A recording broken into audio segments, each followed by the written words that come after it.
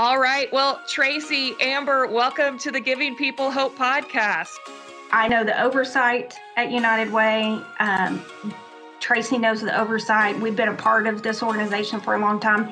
And so you know that your money is going to truly take effect in our community.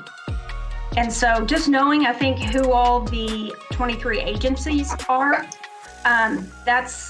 that's really the best start to understand, okay, I can affect countless number of lives through this one donation.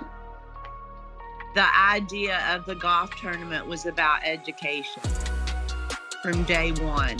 Yep. And let's educate people on United Way and the partner agencies, and at the same time have a great day playing golf.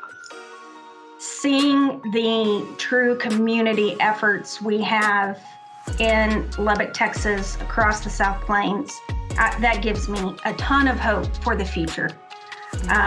Because everybody that wants to volunteer, that wants to give charitably, they know how hard it's been on these organizations over the last couple of years, and really know that it's time. We've got to get back out there and get back up.